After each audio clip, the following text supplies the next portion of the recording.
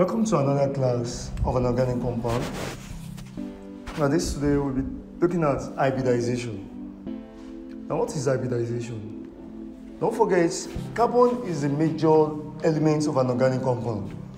And since carbon is the major element of an organic compound, let us consider the electronic configuration of carbon in two states. Don't forget the atomic number of carbon is 6 and the atomic mass is 12. Let's consider the atomic number, the electronic configuration of carbon in its ground state, and that is 1s2, 2s2, 2p2. And let us consider the electronic configuration of carbon in its excited state. The electronic configuration of carbon in its excited state is 1s2, 2s1, 2px1, 2py1, 2pz1. Now, we are going to use the electronic configuration of carbon in its excited state to explain the term called hybridization. And look at this.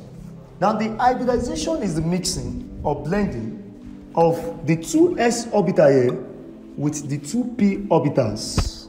Again, hybridization is the mixing or blending of the 2s orbital here with the 2p orbitals here. Someone will ask me, why is this 1s not participating in the mixing and the blending? The reason is because this one is already filled. Don't forget the s orbital contains 2 electrons and it's already filled, it's already occupied. This one needs 1, 1, 1, 1, and that is why carbon is tetrahedrally bonded, and that is why the carbon has the ability to attach with 4 different bonds or with 4 different atoms. And that is why you can see, if you put another atom here, it will make this orbit to what? To be completed. And this one, if you attach 1, 1, 1, don't forget, the p orbitals has the accumulation of what? Of 6 electrons. And that's why the p here is 6. And this one only contains what? 1 attached to it to make it to be what? To be completed. And when you check very well, and that is why we call, or we define hybridization as a mixing or blending of the 2s orbital here with the 2p orbitals that are here. Now, we now have types of hybrid. The first one says we have the sp3 hybridization, we have the sp2 hybridization, and we have the sp hybridization. Now, the sp3 hybridization, sp2 hybridization, and the sp hybridization. Let me explain this before I will not go into each of these one after the other.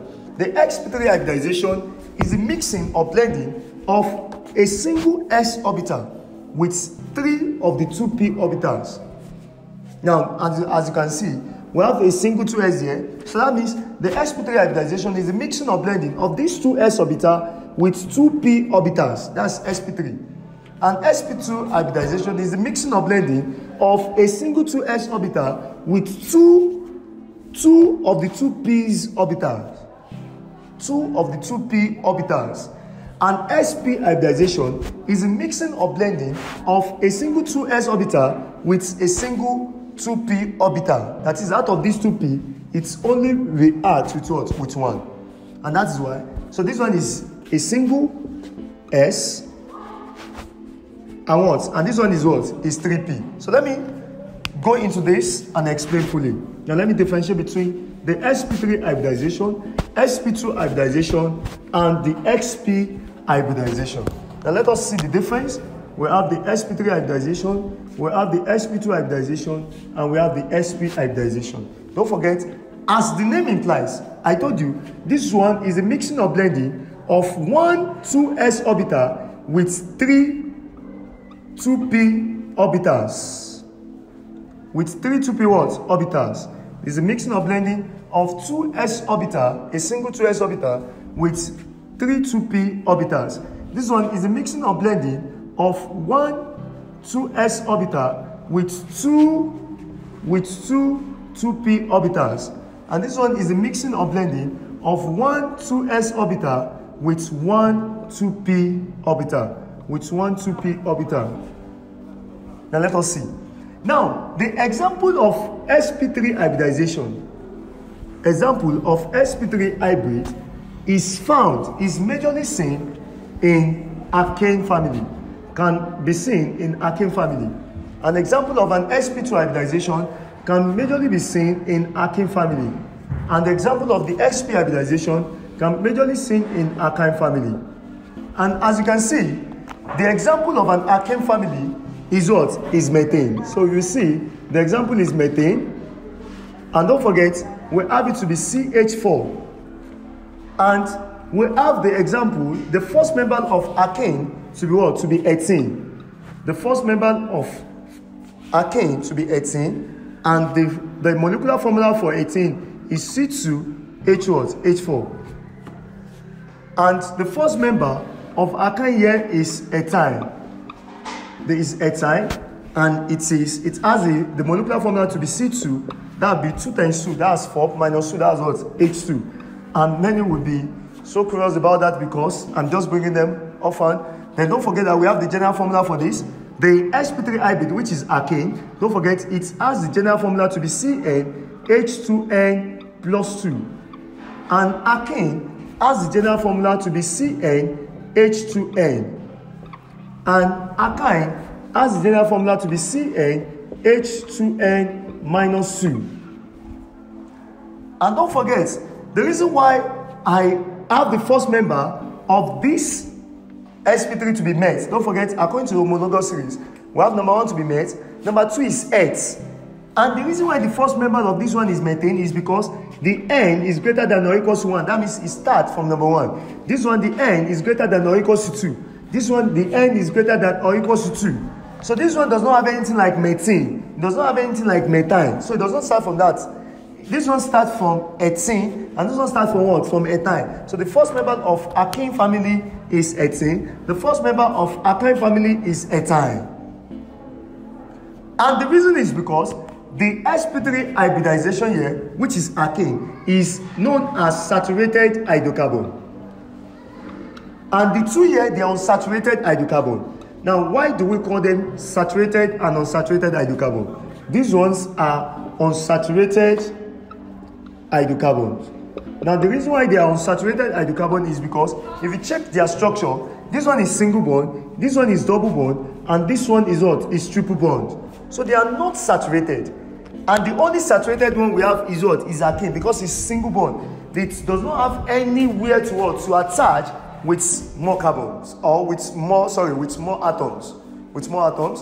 But others still have space for them to what? To attach with what? With more atoms. And that is why, most especially, substitution reaction occur under alkane. Because alkane is filled, it is saturated. Does not have where to accommodate other atoms. So that is why alkane majorly undergo substitution reaction. So it will definitely substitute any of its hydrogen atom for other atom that it wants to attach with.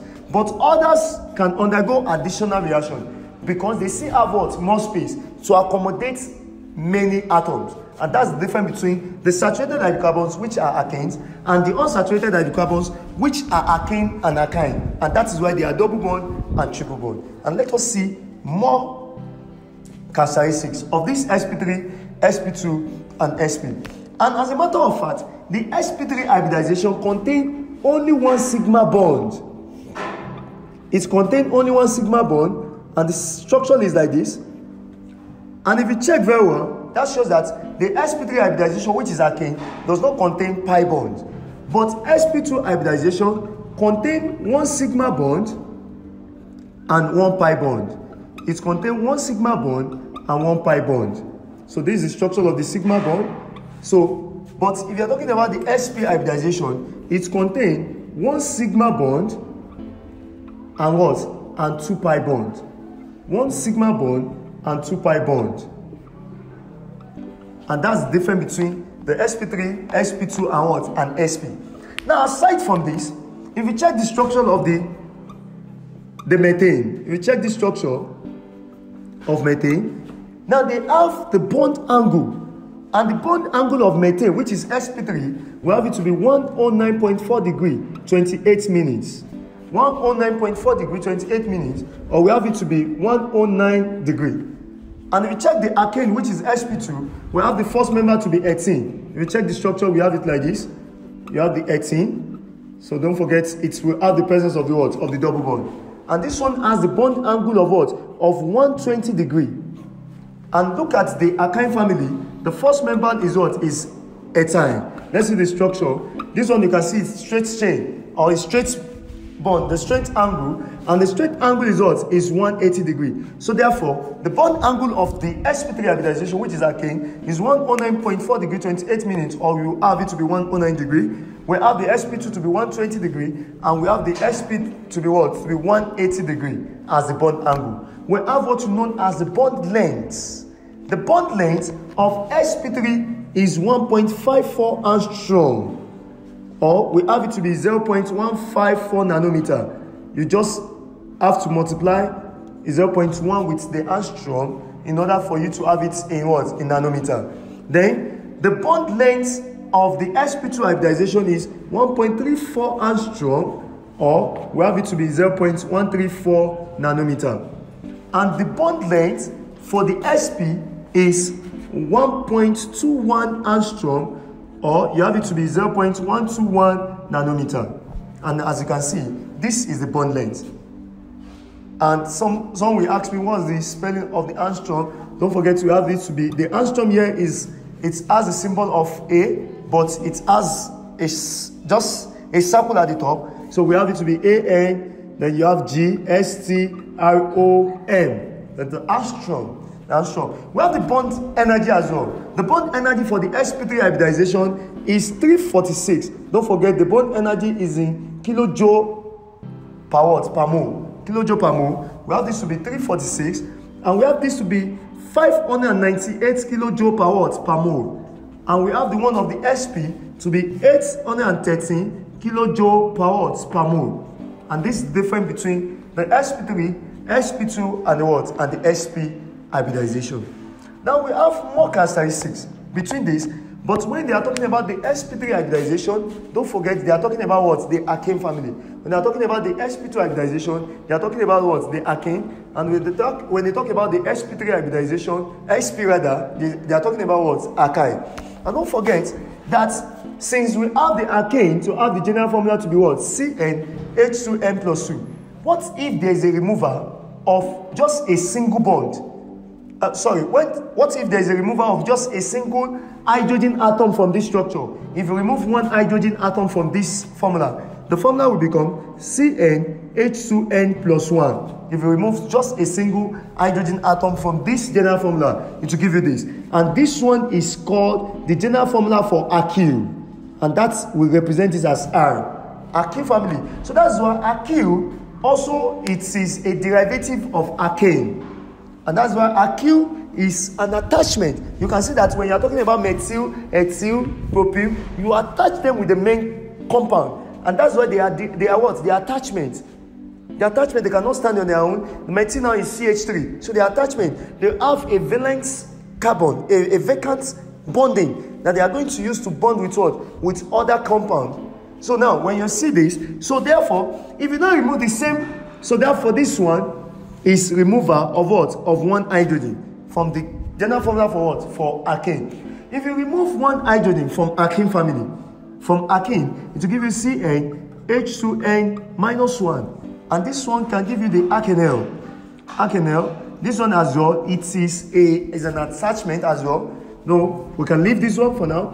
Now, coming back, what if I remove two hydrogen from this general formula for alkane? To give you Cn, that is removal of two hydrogen, to give you CnH2n. But if you check this very well, it has the same formula with what? With alkane. But the name is different because this one we still possess a single bond. And that's why we call this cycloalkane. Cycloalkane.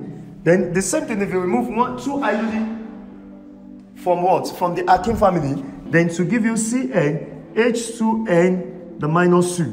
Then we remove this one, we also give you the cycloalkane. Cycloalkane. No, we don't have this. Let us leave this.